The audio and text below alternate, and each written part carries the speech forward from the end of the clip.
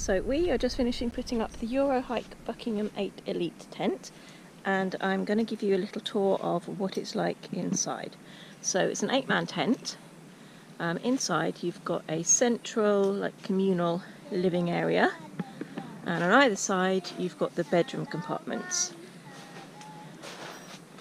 which look like that. And as you can see along the top there, they fit in individually, so they're separate from the main tent and ground sheet.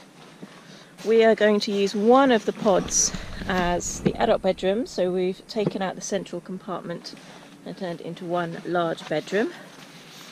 So we've got our double air mattress in there, which actually has an integrated foot pump, which is really useful. It means you don't have to worry about remembering to fit your own pump in. And on either side it's got these little compartments for popping your phone in overnight or anything else that you need to keep close by. And these are also blacked out, so they will stay darker for longer in the mornings. So hopefully you might get a bit of a line if you're camping with kids. And on the other side we have used the bedroom with the central privacy curtain up to give the kids 2 bedrooms, and they both zip up individually. And with the doors, the top parts have got a ventilation curtain, and also, if you can see at the bottom there, it has like a bathtub lip, so you have to step over to get into it, which means you're less likely to get insects and that kind of thing in there, as long as you keep it zipped up. So the tent has 2 entrances. That's the back entrance, and that is the front entrance, and next to each entrance there is a window which can be closed or open. So you can have them either half open like that if you want a bit of privacy, or you can have them fully open, and then these fold down. Another nice feature of this tent is the extra storage here, so we've got stuff like sun cream and a torch in there.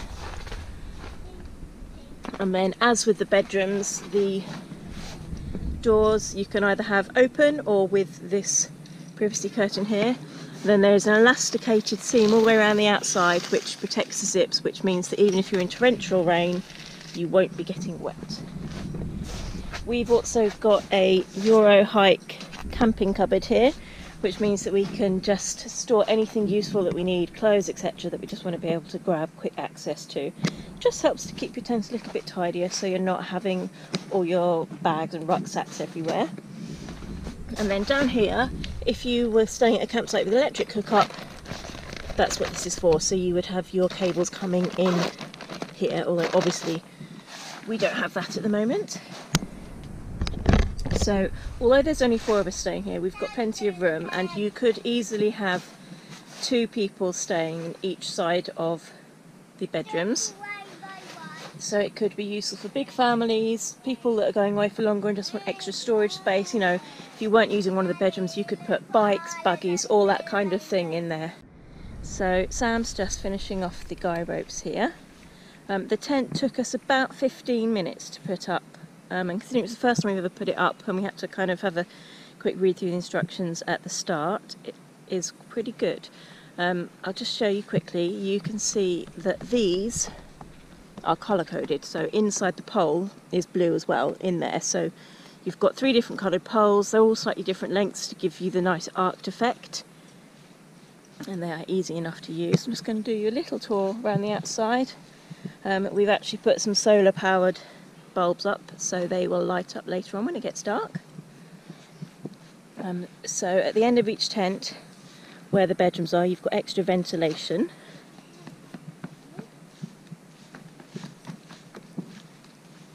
And then, although we're using this as the back of the tent, this rolled up part here either comes down and completely covers the door for privacy, and you can also use the 2 poles that come with the tent to use it as a canopy, so it would come up here.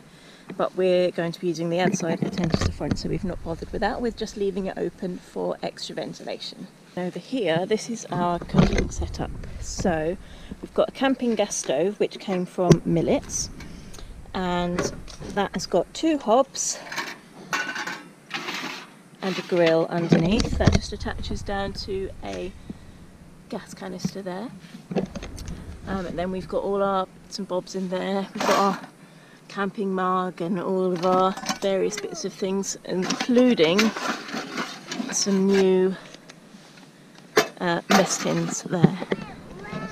And then for our little chill out area, we've got moon chairs for the adults and little animal chairs for the kids. And then later on we will be having a fire pit. We've got loads of logs there and we'll be using that for our fire pit.